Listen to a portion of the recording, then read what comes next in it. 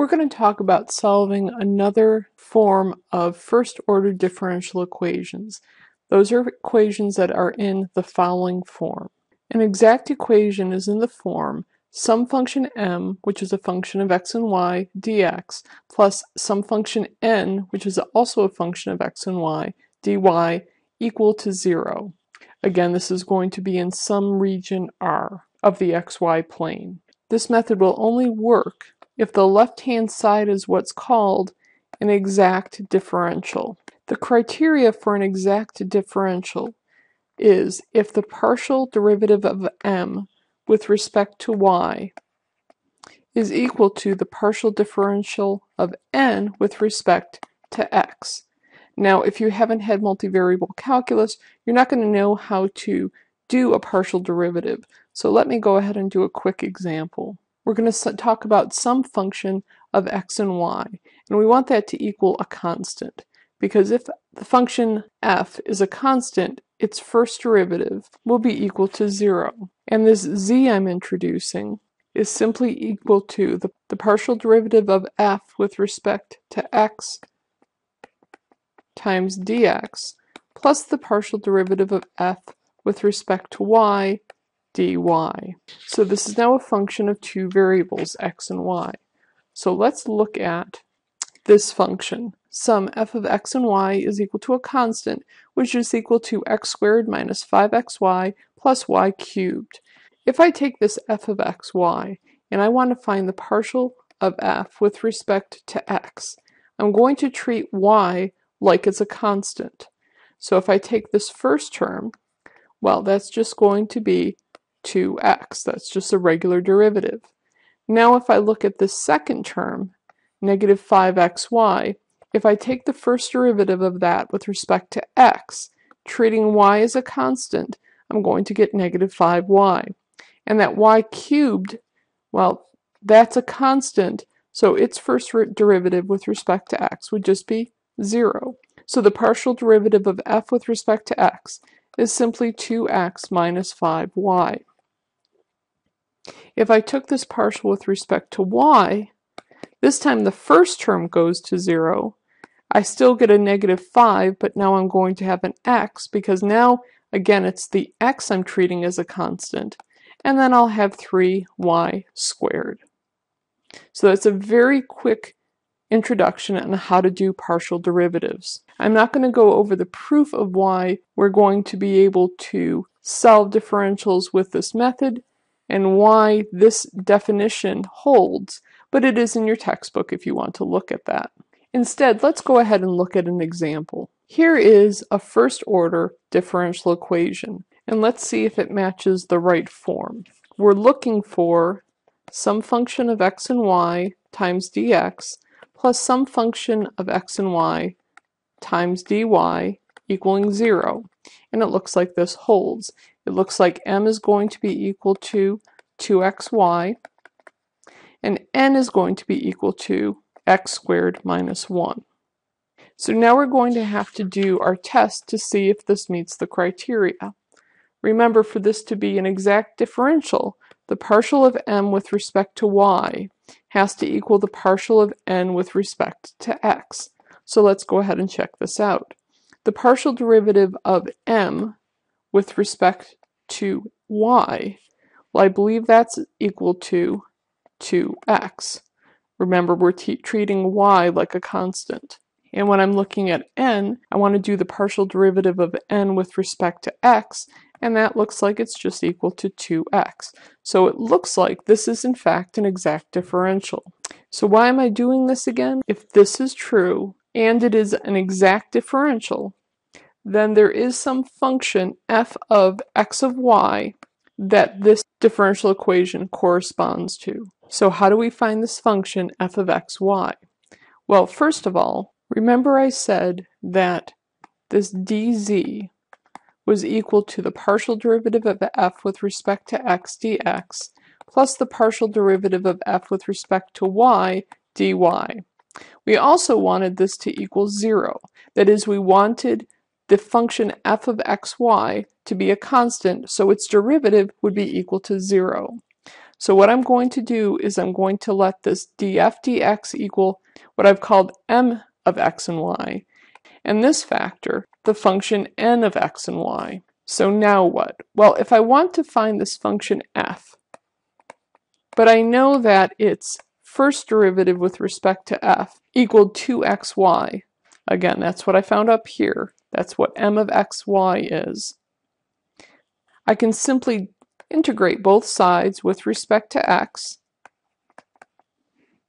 and I'll find that f of xy is equal to 2 over 2 x squared y plus some function g of y.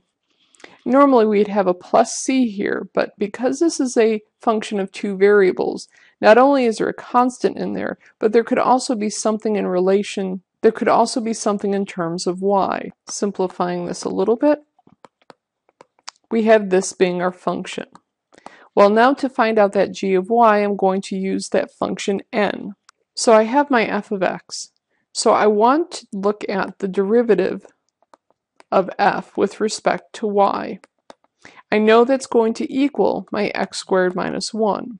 So let's take this f of x here and take its first derivative with respect to y and set it equal to this x squared minus 1.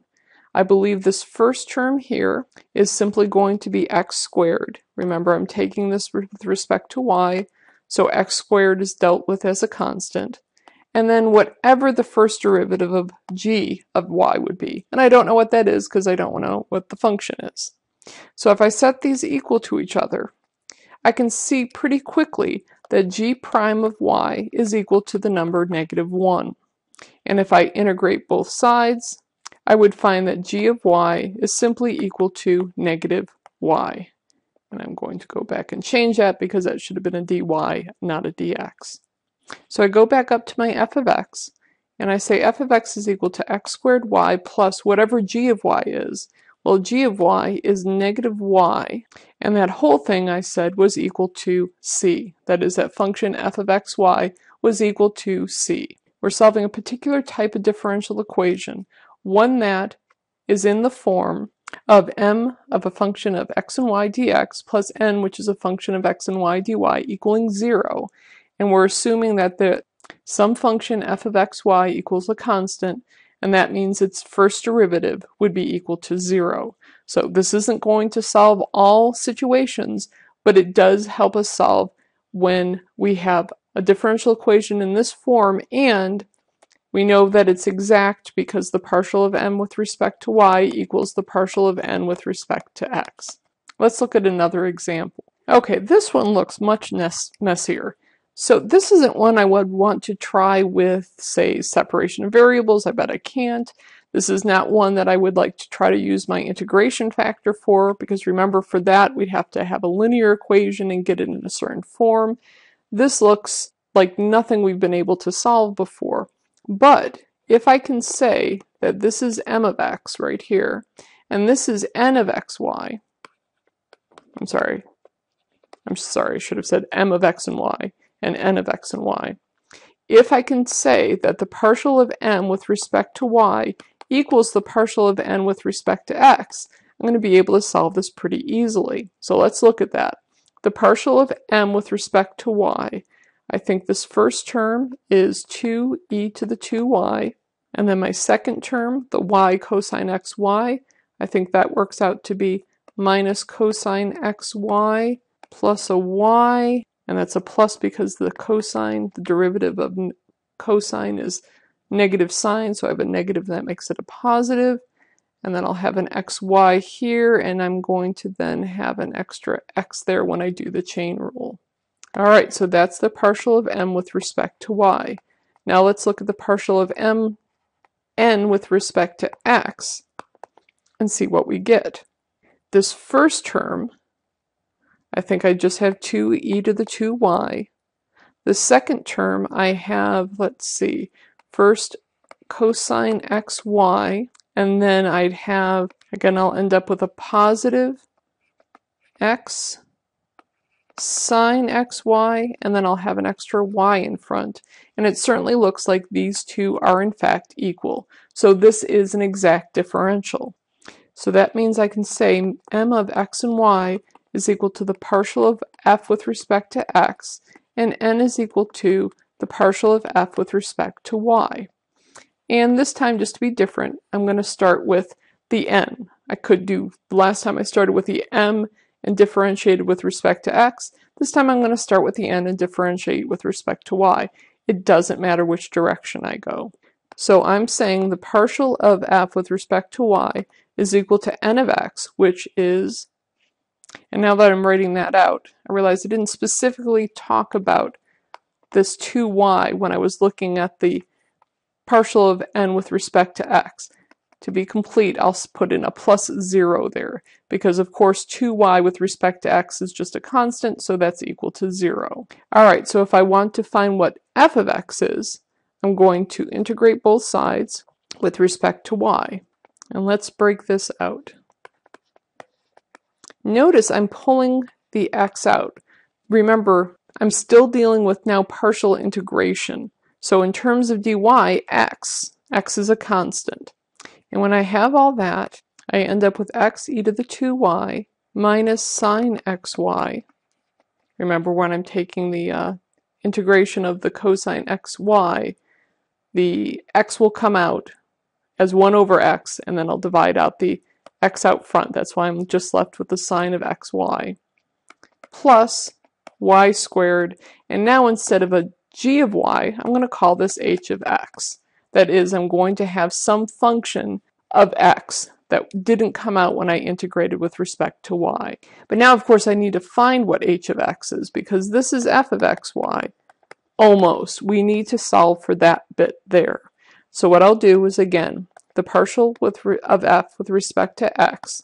This was equal to m of xy, which is just equal to e to the 2y minus y cosine xy. Now I'm going to take this f of xy that I just found and take its first derivative with respect to x, so I can set these equal to each other. When I do that, I get e to the 2y minus cosine xy. Then I'll have an extra y out front. The y squared term goes to 0. And then I have whatever the first derivative of h is with respect to x. So when I solve for h of x prime, it looks like h prime of x is just equal to 0, which means the function h of x is just equal to some constant c. So if I plug that in for h of x, I end up with my function, or the solution to my differential equation, being x e to the 2y minus sine xy plus y squared plus c, and we're going to set that equal to 0. Now, remember, I did say f of xy is equal to some constant c, but if I had a c1 here and a c2 here, it could combine into one giant constant. So we're going to skip all that, and we're just going to say c and set that all equal to 0. So that was a pretty complex differential equation that we solved in this manner, and it really wasn't that hard. There's some more examples in the textbook. In particular, I want you to look at an IVP problem, that is an initial value problem, and that's where we solve for c. You're given an initial value, and using that initial value where x will be something and y will be equal to something, you'll be able to solve for a specific solution by finding the appropriate c.